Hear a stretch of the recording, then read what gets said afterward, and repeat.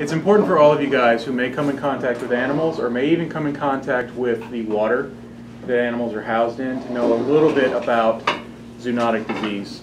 So zoonosis in general is an infection or disease that can be transmitted from animals to humans under natural conditions. This does not include, say, eating the animal. There's a whole lot more diseases you can get from eating an animal. So that's not what we're talking about. We're talking about just the diseases you could catch from being in contact with the animals. There's also, we don't really have to worry about it much with fishes or with reptiles, but there are also bidirectional zoonosis. That's a disease that can be transmitted not only from the animals to humans, but from humans back to the animals. A really good example of that are the new tamarins in the Just Add Water exhibit. So if you notice, the trainers, when they go in there, those keepers are always wearing surgical masks because those primates are so closely related to humans that they can actually catch our colds or our influenza or anything we might have. So that's an example of a bidirectional zoonosis. But most of what we're going to be talking about here are regular zoonoses. So you'll see here zoonosis, that's one disease. Zoonoses are plural for zoonosis.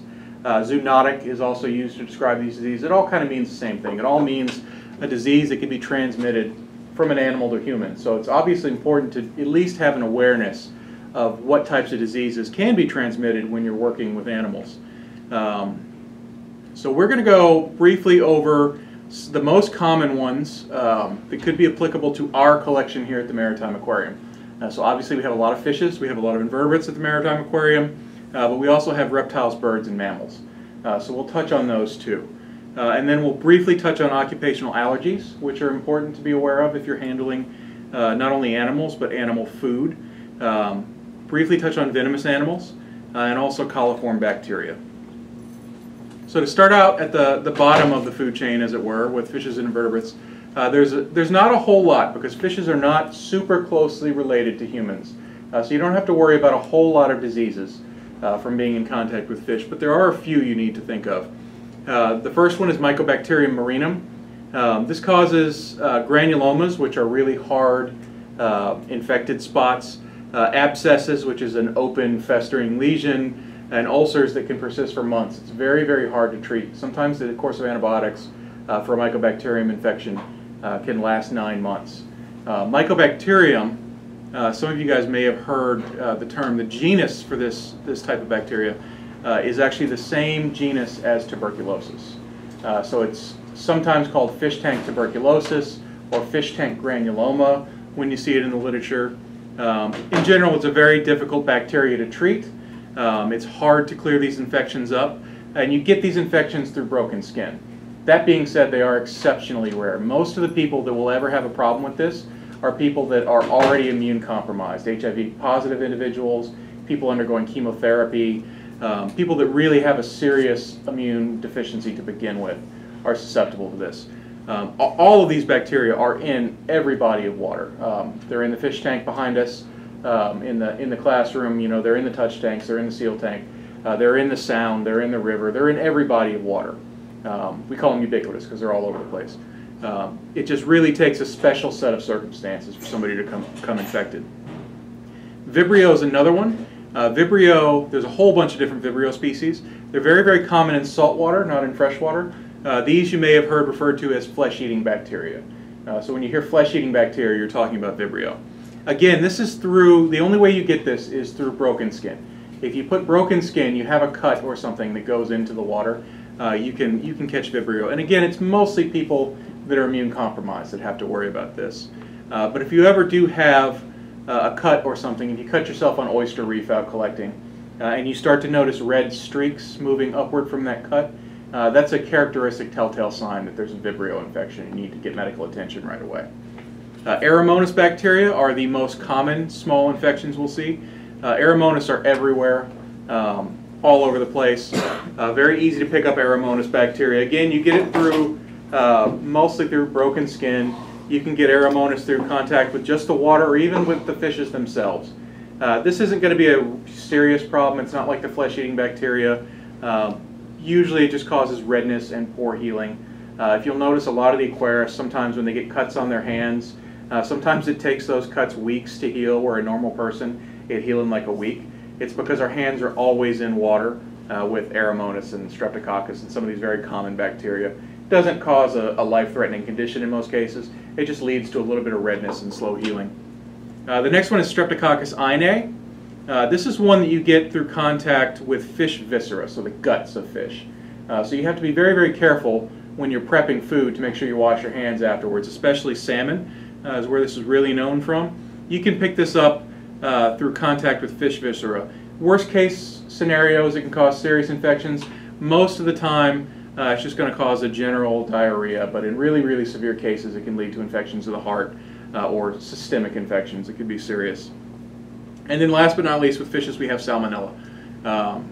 Salmonella, just like you worry about with reptiles and with raw chicken, is a bacteria that really has gastrointestinal symptoms. You'll get diarrhea, vomiting, cramps if you come in contact with this. And again, it's one of those bacteria that's all over the place. So moving up the food chain a little to reptiles and amphibians, you can see we have salmonella again. Salmonella is the most important bacteria that we have to think about with reptiles. That's why when we do dragon encounters or encounters with any kind of reptiles with the public, we always have hand sanitizer available because most reptiles carry salmonella. And again, if somebody comes in contact with this and then puts their hand in their mouth, that can lead to some pretty nasty gastrointestinal problems. Mycobacterium, we have Mycobacterium species just like in fishes, again related to tuberculosis that are in reptiles. It's usually infection through broken skin. A lot of people that have gotten these get scratched by a reptile. In that little cut, they get a little bit of Mycobacterium in there. And just like with fishes, it's a very, very difficult infection to acquire. Most people that get this are already immune compromised in some way, shape, or form. We have Aeromonas again because it's a ubiquitous bacteria. They're everywhere. Again, it just causes poor healing and redness. With reptiles too, because they're a terrestrial animal, you can also get this with contact with the feces. We're not handling fish feces very often in animal keeping, but of course with reptiles you are commonly, especially if you inhale it or you contact reptile feces with a broken cut, you can get an infection that way. And then the one that a lot of people don't think about but are pretty common with reptiles are yeast infections. So Candida is actually not a bacteria, it's a yeast, a fungus. And you can actually get yeast infections of the skin if you inhale this through inhaling dust while you're cleaning an enclosure, or if you get scratched, you can get a minor yeast infection. Normally causes a little bit of dermatitis, some redness, but it's not very severe. So birds, as we get into birds, we get into some more serious infections. There's a number here that are unique to birds that you have to worry about when you're working with birds or cleaning their enclosures. Cryptococcus and Histoplasmosis are the two most common. These are both infections that you get through inhaling fecal particles. And of course you go, how would you breathe in fecal particles? But if you're cleaning a cage, let's say you go in there and you start sweeping really vigorous, all that dry dust and stuff that gets in the air, you can breathe it in. If you take a hose and spray down animal feces, some of that is getting aerosolized into the air. You may not see it, but you can breathe it in. So it's something to bear in mind when anytime you're working with animal feces, is that some of these, if you inhale them, can cause some issues. These causes fevers, coughing, chills, worrisome symptoms, but not life-threatening symptoms in most cases. Chlamydophila is another one. It's also called psittacosis. Psittacine birds are the parrots. So this is another infection you can get through inhaling fecal particles, but specifically from the feces of parrots and macaws. So that's one we obviously have to think about having psittacine birds in our collection. It causes, in severe cases, pneumonia. Usually, again, not life-threatening unless the person is immune compromised. We have a Mycobacterium species with birds as well. It's also a very difficult infection to acquire, but it does happen in extreme cases. You get it through broken skin, or if you're handling animal blood, is one way you can get it. It causes night sweats, fevers, insomnia, and extreme weight loss. That's more common to how tuberculosis presents in humans. The tuberculosis species that infect birds actually start to cause, as you move closer up the food chain towards humans, you start to get more similar symptoms to human tuberculosis. And weight loss, unexplained long-term weight loss, fevers and night sweats are some of the common symptoms of tuberculosis. That's actually why it was before it was well known, it was called consumption because people just got consumed. They got skinnier and skinnier and skinnier. So that happens with bird mycobacterium as well. But again, just like all the other ones, not to scare you guys, it's incredibly difficult to acquire. But it does occasionally happen. Another one linked here with birds that we added at the very end is cercarial dermatitis, also called swimmer's itch. So this is one that you don't get from being in contact with birds. You get it from being in contact with water that birds have defecated in. It's really common here actually in the Long Island Sound. I moved here a year ago and I ended up with swimmer's itch within a month of getting here because I was out fishing in the Sound and picked up swimmer's itch. And what this actually is it's parasites of the bird. It's actually little worms that burrow into your skin. They're trying to find their final host. Humans are not their final hosts. So they try to infect humans. When the infection fails, you get a little red pustule that may last for 2 to 3 weeks. It itches like crazy, but it's not going to kill you. But it's cool to think that you have worms in your skin. You can get this out seining. Like I said, it's really common here in the Sound. Anytime you have, especially in the fall, when you have like lots of geese flying over and they're pooping in the water, and there's snails in the water, which are the other intermediate host, you can get these types of infections from being in that water. So you could pick this up anytime, but especially if you're in a pond where there's like lots of waterfowl or there's geese migrating. Just something to think about. If you go in the water and you end up with a bunch of red pustules that itch like crazy, that might be swimmer's itch. So finally, moving up to mammals, there's a lot more for mammals, and I'll just kind of breeze through these. This is mainly intended for the animal husbandry staff that work with the mammals, but we're including it for you guys too because we are going to have some hedgehogs in the collection soon, and those hedgehogs are going to be used for education programs and animal presentations. As soon as the Utica Zoo sends them to us, we'll put them through quarantine, and then we're going to have some education mammals. So it's important that you guys know. And of course, being very closely related to humans, there's a lot more potential diseases you can get from a mammal. The first one is Campylobacter. Campylobacter is one you commonly get through contact with feces or contaminated water. That's water that an animal has defecated in. Of course, animals go wherever they want. So anytime you're working with, say, otter water or any of that, the water from the seal pool, if they splash and it gets in your eye, you know, there's a chance there you've contacted some of these bacteria species. Causes fever and bloody diarrhea, usually pretty short-lived.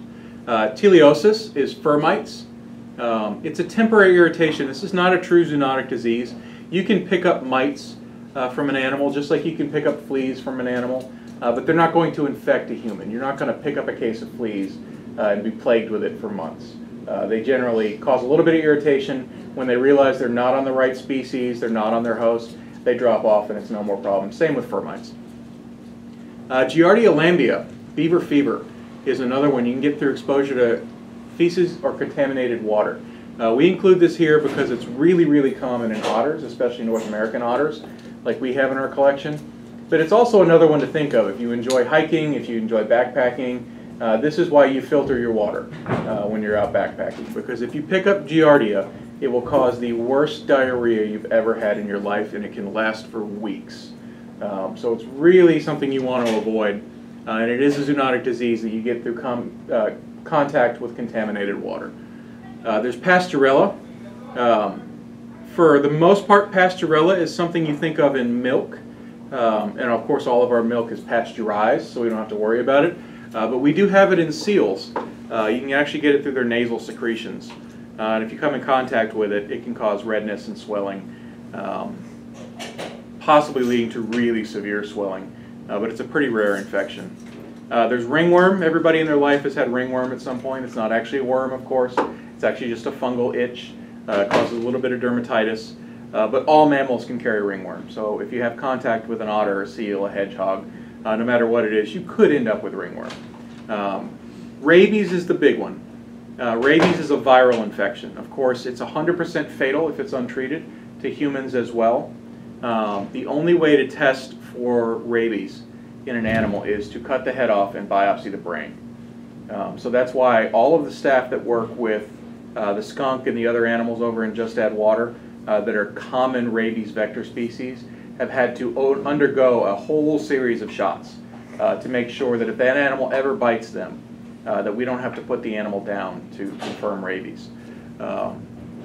Rabies is a really, really important one. Of course, we know all of our animals in the collection are rabies-free, but anytime you're dealing with, say, a wild skunk that wanders onto property or a raccoon that's not acting right, either here at the aquarium or even in your home life, you have to be really, really careful. The vaccines have gotten really good, where even if you get bitten by a suspected rabid animal that we can't test for, you can still get that series of vaccines even after the bite, and it's no longer like a bunch of big needles in the stomach like it used to be. It's just 4 little shots. You can get that even after the bite and be safe from it, but it's important if you do get bit by an animal, any wild animal, to report that so that you can get that promptly, because if you let it go too far, like I said, there's no cure, and it's 100% fatal. Causes some really, really terrifying symptoms, including hallucinations, fear of impending death, paranoia, terror. It's a really nasty one. Toxoplasmosis is a disease that most people think of usually with contact with cat feces or breathing in cat feces when you're cleaning the litter box. Most cats have toxoplasma. Otters also have it, which is why I included here. But it causes flu-like symptoms, really bad cold, headaches, chills, fevers, etc. Of course, we have a Mycobacterium species, just like all the other groups. With the mammals, we have the same Mycobacterium that causes tuberculosis in humans. This is why all of the animal care staff get TB tested every single year to make sure that we haven't acquired tuberculosis from any of the animals, and also to make sure that the animals can't acquire tuberculosis from us. It's a very rare disease now in the 21st century, but it still is a very serious disease. And just like the other ones, it's very, very difficult to treat. It can take up to 9 months on multiple antibiotics to treat Mycobacterium. Brucellosis is one that's, again, very commonly associated with milk, but it's also associated with seals. The only way you'll ever acquire a Brucella infection in seals is if you're exposed to an aborted fetus or if you're doing a necropsy on a seal. So most people will never come in contact with it, but it's one to be aware of. Ursipliothrix is commonly believed to be, we still don't 100% know the cause of seal finger, but Ursipliothrix is believed to be the bacterium responsible for seal finger. A lot of trainers that work with seals and sea lions that have been bitten have had some really, really severe reactions, long-term infections that even lead to the amputations of fingers or hands later if they're not treated. So that's kind of what we call seal finger. It is a risk we deal with, but again, it normally comes from a bite or if you're doing a necropsy. The interesting thing about it is it'll cause diamond-shaped lesions on the skin. Leptospira is another one from exposure to urine, causes chills, headaches, gastric distress, etc. Mycoplasma is another one implicated in seal finger. Like I said, we don't 100% know what the cause of seal finger is. It could be multiple bacteriums. But mycoplasma is another one. The mycoplasma are not quite bacteria. They're not quite a fungus. We really don't know what they are. They're interesting organisms. But this could be one of the ones that leads to inflammation and redness.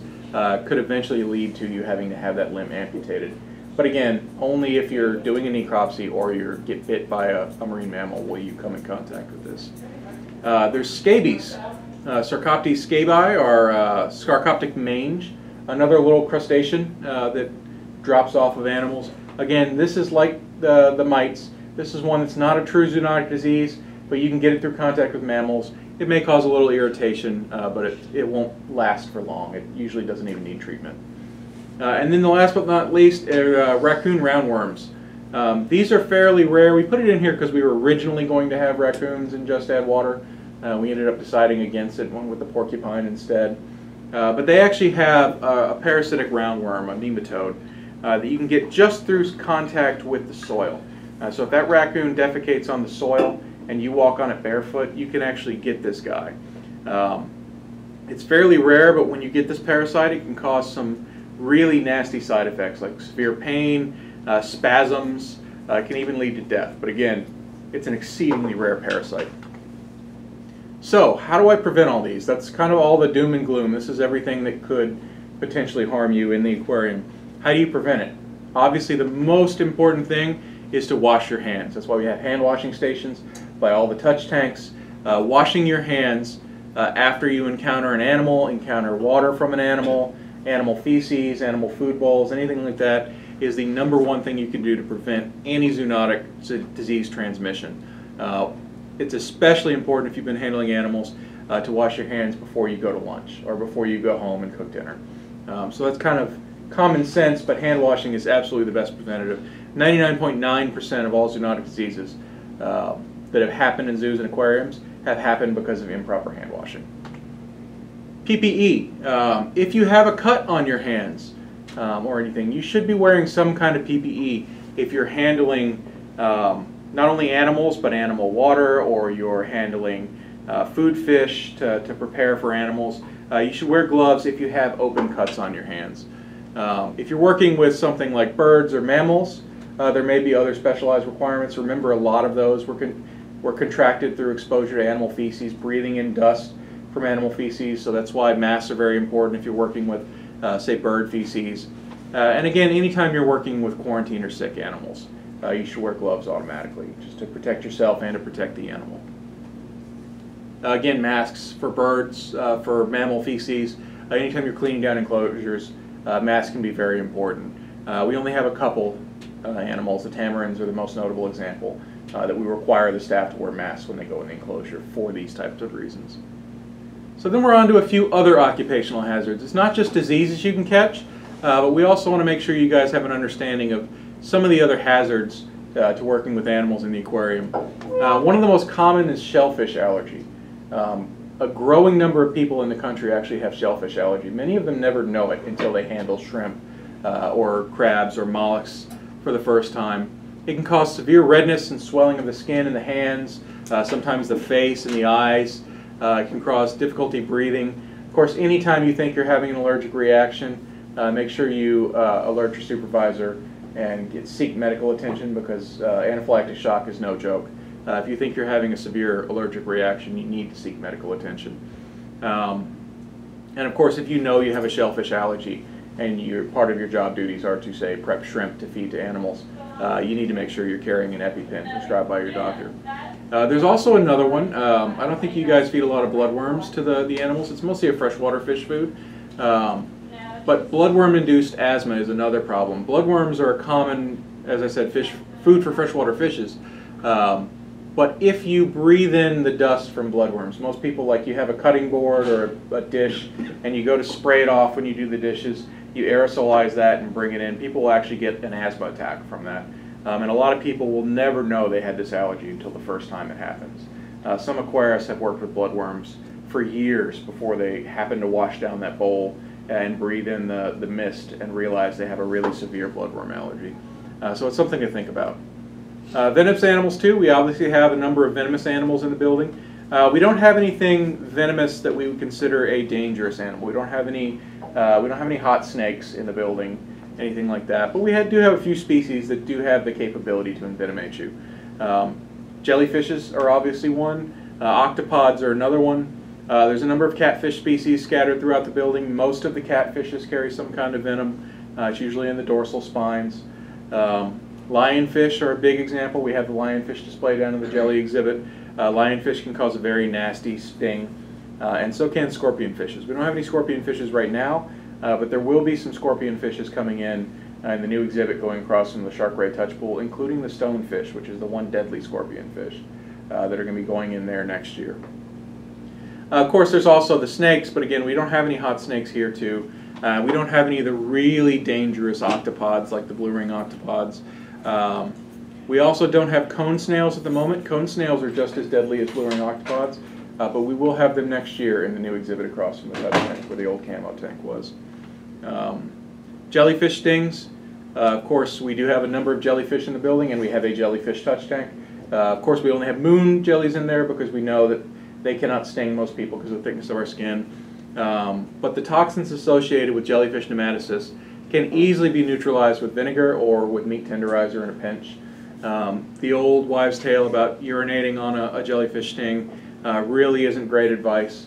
There is some ammonia in urine, but it's not in the form of ammonia, it's in the form of urea, so it won't do much for a jellyfish sting. So if you ever get stung when you're out of the beach, Don't let anybody tell you they should pee on it. It's never a good idea. If you do get a jellyfish sting, you should put on nitrile gloves to make sure you don't spread those nematocysts around any further. There could be nematocysts that have not fired attached to your skin, and you don't want to sting yourself further. You can spray it with vinegar and give it some time to work, and then you can neutralize that with baking soda and scrape it off with a plastic knife or a credit card to remove any of those nematocysts. Octopod bites. All octopods are venomous, including our giant Pacific octopus. Most of them are not very nasty, but of course there are the 3 species of blue ring octopus that are deadly, and those are really deadly. They can kill you within 5 minutes of being bitten. We don't have those in the collection. We don't have any plans to have those in the collection in the near future. If you ever get bit by an octopus, and most people will never get bit by an octopus, but if you ever do, the first aid is very easy. It's the same as for a lionfish sting or a scorpionfish sting. Just run it under hot water for 30 to 90 minutes, and the heat will denature the venom. Venomous fish stings, again, we have lionfish. We will have stonefish next year. First aid is the same for one of these stings. Depending on the species, it can range from being very mild, like a bee sting, to very severe, with pain and headache and nausea. But the first aid is the same for all of them. If you get stung by a venomous fish, the first aid is to run it under hot water. 30 to 90 minutes is recommended, just to make sure you denature that venom. Stingray envenomations. Of course, we trim all the barbs of the stingrays in the touch pool. But stingray envenomations do occasionally occur. It's obviously a 1 in a million shot to get a dangerous stingray envenomation, especially in our pool where the barbs are trimmed. But if you ever find yourself getting stung by a stingray, if the barb remains in your body, if it stings you in the leg and the barb is still there, do not pull it out. Seek medical attention for that.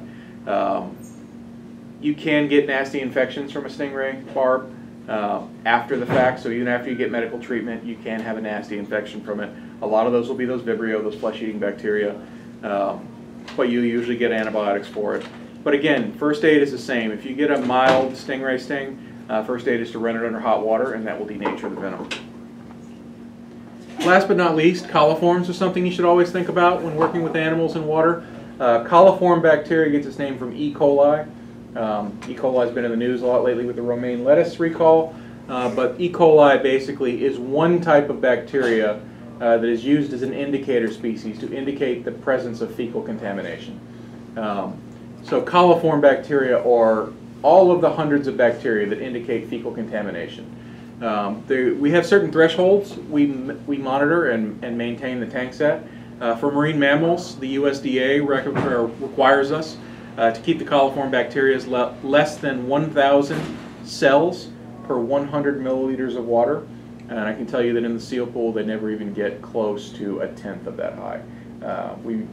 It's almost always 0 or very, very close to 0. I don't think they ever go over 100. But the limit is 1,000. U.S. Fish and Wildlife Service requires the same threshold for sea turtles.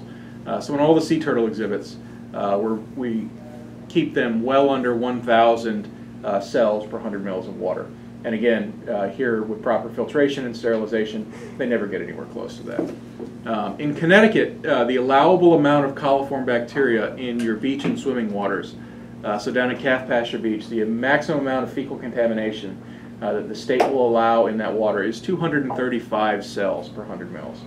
So a little under 1/4 of that limit. While we have a much higher limit for the mammals and the sea turtles here at the aquarium that we never come close to, a lot of the beaches in Connecticut do unfortunately often come very close or over the limit, and they have to close the beaches to swimming. Anytime you see a beach closed to swimming, it's almost always because of this. But it's something to think about. Anytime you have animals defecating in water, not only are there the diseases, but there's also the bacteria like E. coli that can make you sick. And it causes diarrhea, gastric distress, vomiting, all of the usual symptoms you would expect from E. coli. But that's about it. Does anybody have any questions? All right. Thank you guys for suffering through that. Thank you. Thank you.